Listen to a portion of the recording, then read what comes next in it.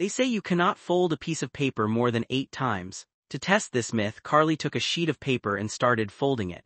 As expected, by the 7th fold, the size of the paper was about the size of a smartphone, and it was so thick that it could no longer be folded. But if they used a larger sheet, could they fold it more than 8 times? To investigate. By the 3rd fold, they realized the size of the paper was shrinking at an astonishing rate. At the 7th fold, a lot of pressure was needed to bend the sheet. For the 8th fold, they had to use tools and a hammer to fold it. At this point, it seemed the myth was true, but to break the 8th fold spell, a much larger sheet was needed. The plan was to prepare a sheet the size of a football field. Everyone carefully lifted one side of the giant sheet of paper and pulled it to the other side. Due to its enormous size, every step had to be done with complete precision. At the 7th fold, the weight of the paper had unbelievably increased. Only one fold remained to break the myth as expected.